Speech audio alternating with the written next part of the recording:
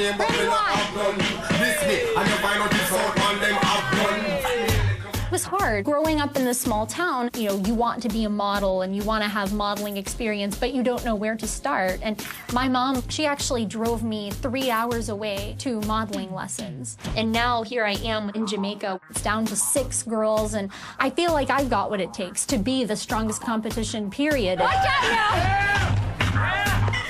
Victoria and Leila, they were just leaving it all out there. They were having fun. And that's a big part of the whole dancehall thing. You have to have fun. If you're not having fun, it makes no sense.